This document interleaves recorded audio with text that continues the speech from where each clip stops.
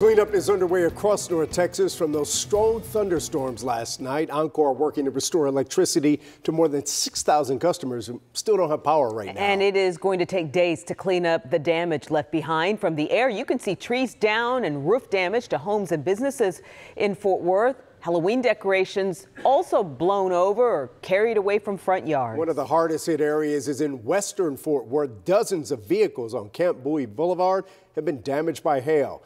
Matt Houston joins us live with more on the cost of this storm.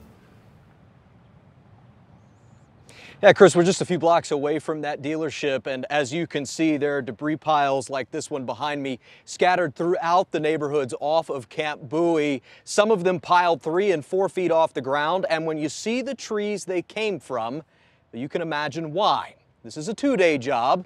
Not clear how long cleanup will take beyond just the trimming, but as you can imagine, insurance adjusters will be busy this week.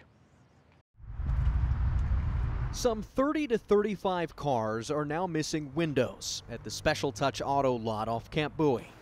Each will require up to $12,000 in repairs, dealership owner Edward Andrews estimates. I was thinking maybe 1 or 2 glasses broke or something of that nature, and I get up here and I just see this, and it's just like horrible, you know? It's just like a war zone. Wednesday's winds peeled off the roof next door and flung gravel, siding, even gutters into the cars. Just a lot of damage, a lot of glass, the debris, body damage, a mess. Some of the vehicles had already been sold. Tommy says he was supposed to pick up his new Kia today. Oh, see, I'm coming to get it. This is what I see.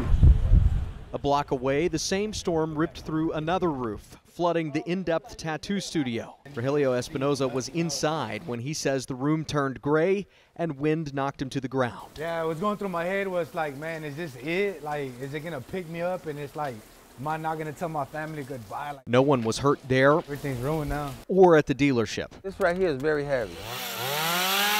Nearby neighbors spent their day clearing massive limbs, even toppled trees from their yards. Whether residential or commercial, cleanup will take time. In Fort Worth, I'm Matt Houston.